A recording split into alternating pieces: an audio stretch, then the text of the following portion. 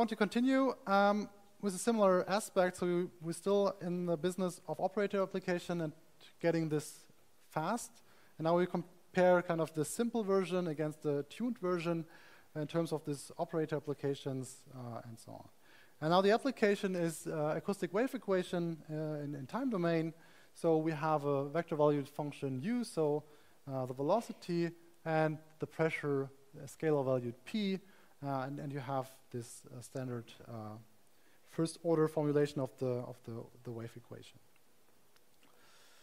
Okay, so we consider simple geometry, so unit square, you know it already very well, and we want to formulate a formulation which is structure preserving in the sense that we have the same bilinear form involved to discretize the gradient and at the same time the divergence of u, and this is this bilinear form here. So we again use discontinuous polynomials, order k plus 1 for the pressure and order k vector valued for the velocity in every element. And the formulation is obtained by essentially formulating this. So, for example, if you start with the divergence of u, you do partial integration, you have to put in some numerical flux. And here the numerical flux, we just use a centered approximation, so we have energy conserving scheme, which is perhaps not the best, but for our purposes here, it suffices. It's a reasonable guy at least. So order 6 polynomials for the pressure, order k plus 1, so order 7 even. We have this flags all doves together, which means there's no low order, high order separation in the numbering of the degrees of freedoms. We use a discontinuous vector L2. So vector L2 is the analog to the vector H1 that we saw. So it's a vector valued version of the L2 function. And now we have the flag Payola. So we have the Payola mapping that we need in order to get something which is geometry free as we saw before. Okay, and we put this together in a product space. Okay. Yeah, so just a remark again on this Payola flag. So the Payola flag essentially means how we evaluate function on the physical domain depending on the function on the reference domain. If you don't do any flag, so no Payola, then you just get the direct mapping, so the standard one. If you do Payola true, then you get the Payola transformation, and you can also do covariant transformation if you're having some H-curl, some Maxwell problem or something like that. Okay, so this then goes accordingly. Okay, so now we want to work on this product space, and we will need, for the explicit time stepping that we want to use, want to apply mass matrix inverses, again these fast operators that are provided by the spaces, and now we set up corresponding operators for the blocks, and this is what you see here. So we want to have this inverse operation just in the first block, and we obtain this by using the inverse operation on the pressure space, and then combining this with the corresponding embeddings from the pressure to the product space. Okay, so the same accordingly for the velocity, so nothing fancy here. And then we define the time loop, where this time loop is now depending on the operators B and B transpose. That should be some operator which provides some operator applications or matrix applications. And then what we see here is a symplectic order discretization, so where we essentially just apply the minus B transpose with the inverse of the mass matrix of the pressure space times the solution U. So this affects then the corresponding part because of these embeddings that should be involved. So once we updated in this case, the pressure, we make an update of the velocity with the new pressure, so that's a symplectic order scheme. And for fun, we also implemented kind of the backward step, so we can put this time loop that we have here, not going forward in time, but backward in time. Okay, so this is the run function that we will use later on to evaluate the performance of different formulations. We prescribe some initial function, initial values for the pressure.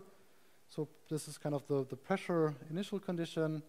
There's no, so 0 values for the velocity. So this is kind of this blob with which goes to the interior as well. And yeah, we want to take a look on how this evolves.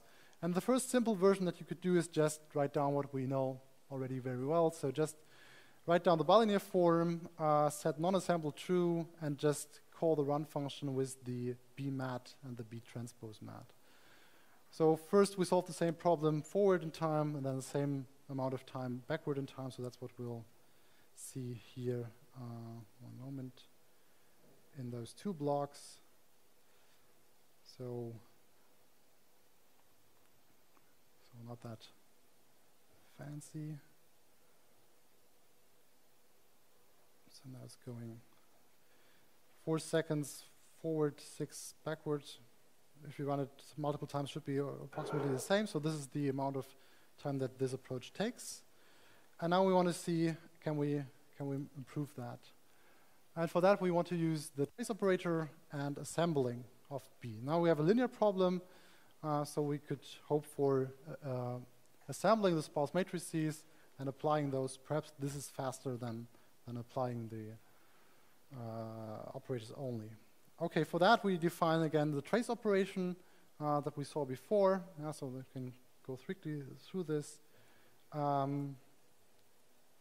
Okay, so corresponding basis functions now for the pressure space is this p hat. Okay, and we have p and v. So now the splitting is the same as before. So we want to have a splitting into one part which just involves element local quantities and one part which involves the coupling between the traces and the interior. So this is B element and B trace parts where we write down what we had before. And again, P hat is the sum of the two neighboring traces. And this is kind of the way you write down the same formulation, so the centered flux approximation that we had before, now in this with those variables. And you put together a fitting operator by applying the corresponding embeddings from left and right. Okay, so let's see how this performs. So it goes forward for some time.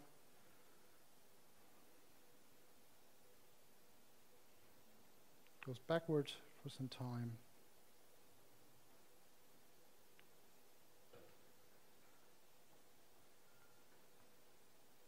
Okay, so this is not even faster than what we had before. So version 3 is now what we now did not exploit yet is the fact that we have the possibility to exploit the geometry-free integrals. So we have the Payola mapping involved, and that's kind of what we want to exploit now in the last step. So this is now the same setup as before. So trace operators and so on. But now we add the flag geometry-free here. Okay, and this is what we get for the assembly. So now that's the important part. So now we assemble the matrices, but these matrices are represented by just a few element matrices due to these classes that Joachim already discussed. Okay, now the application, so that's what we want, what we are interested in now. You see this is now almost a factor 10 faster than what we had before.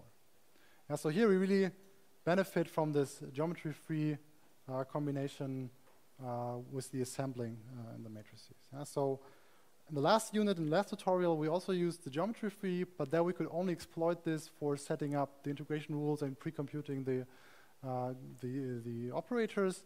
The wind was still depending on space, so on every element, obviously. Here we really have that there are just a few element matrices which we can use for all other elements at once.